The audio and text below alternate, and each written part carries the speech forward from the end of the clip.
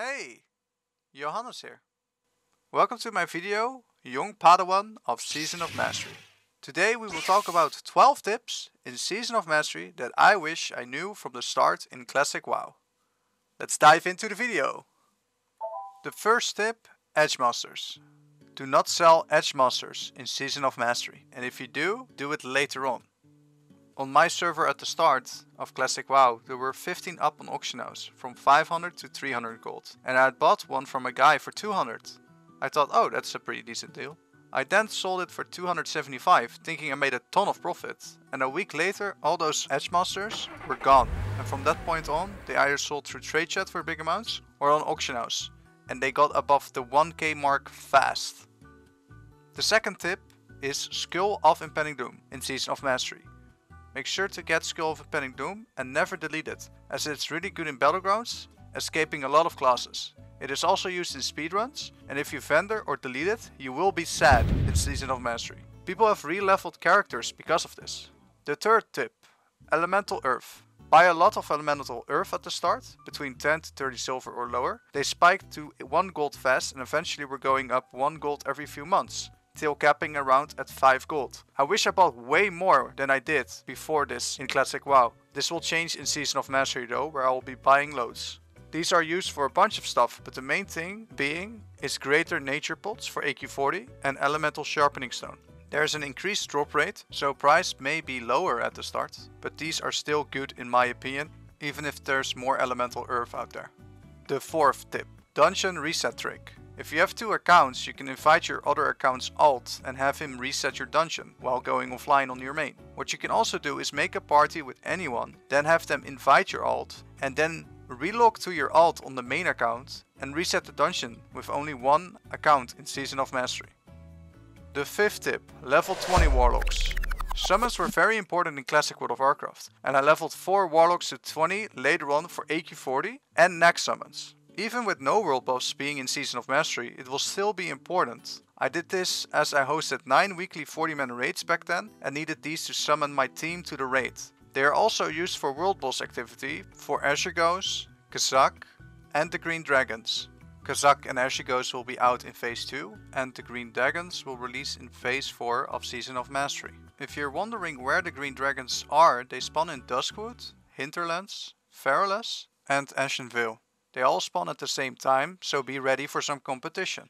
They can also help with setting up Quintessence/Dowses summons, so your whole raid can easily get them from Ashara. Going to Ashara takes a whole lot of time, so imagine if you get a summon there now, and it's organized by your guild. At the Water Elemental, or they can also complete quests. Summoning boosties in Scarlet Monastery if you're playing a mage. Have your buyers click the portal. Who knows, it might still be decent XP in Season of Mastery. And if it is, you can start making gold with those boosts. Do keep in mind though, walking to Scarlet Monastery from Stormwind is gonna be a long walk. So make sure you have this summon warlock then, so you can summon your boosties. This will make the whole process faster and will end up you saving gold and time. The sixth tip.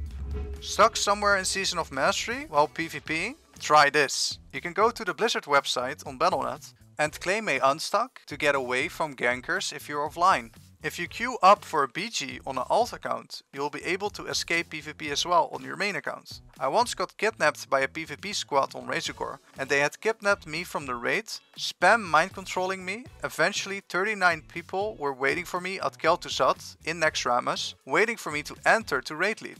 I used the Unstuck website from Blizzard to get Hearthstoned while mind control locked. Then I got summoned back and tried to go into Nax again. Then they catched me again and I just said, summon my rogue. I went, stealth sprinted inside and killed KT on my rogue. I actually ended up buying the KT ring for rogue for 2 or 2.5k, as it was a GDKP raid. Make sure to check out my free ebook. It's just a page you can open on the website, so you don't end up wasting any time in the wrong guild in Season of Mastery. Let's get back to the video. The seventh tip, water and portals in Season of Mastery. Water and portals are very valuable early. With summoning stones being out, the portals will be needed a bit less, but Season of Mastery Classic is still very big. So try to sell these when you are a mage. Also, always have extra food and water. Anytime you're in Ironforge or Stormwind or any other capital city, try to sell them, advertise it. You never know, maybe someone needs a big stack. Water and food can also be combined while eating and drinking, so make a macro that you eat both, and adjust this when you upgrade your skills. The 8th tip: have 2 accounts or even 3 in Season of Mastery. You will get to summon way easier with level 20 warlocks all over the place, and you also have clickers. You will be able to have an alt in a dungeon getting XP while playing on your main or leveling another warlock alt. I myself have raid-led raids before, while my alt was actually in stockades at the same time.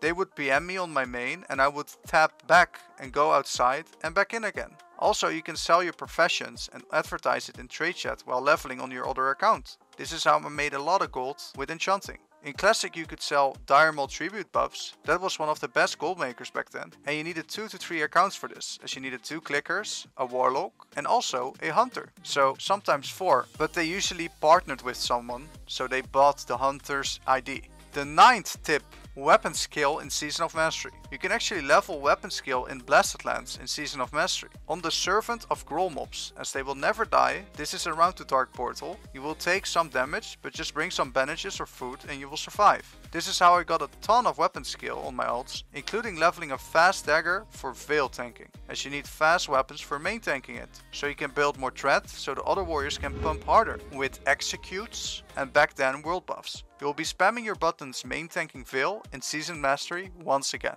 The 10th tip: budget Hearthstone in Season of Mastery. If your Hearthstone is on cooldown, you can get invited to a group, enter a dungeon like stockades, then leave the group. 60 seconds later you'll be Hearthstoned to your Hearthstone location in Season of Mastery. The 11th tip: a good Hearthstone spot in Season of Mastery. Where you set your Hearthstone is where you will be once you use your Hearthstone. So try to have your back against the innkeeper. This way you are faster going outside when using your Hearthstone. Also be smart where to put it while leveling can save you a ton of time. If you found these tips helpful, give the video a thumbs up. This will help the algorithm push the video to more people. On to the final tip, the 12th tip: mailbox for storage. You can send mails to alts, they get automatically sent back after 30 days. Then you have another 30 days to collect them before they get deleted. Wish I knew this at the start, as it would have saved me some time and gold for investments like Elemental Earth. This opens up storage with not having to buy Mooncloth or Runecloth bags for your bank alts in Season of Mastery. You gotta see this video where I talk about what players do not want you to know in Season of Mastery. Click here. Thanks for watching. If you enjoyed this content, make sure to leave a thumbs up. Have a good one.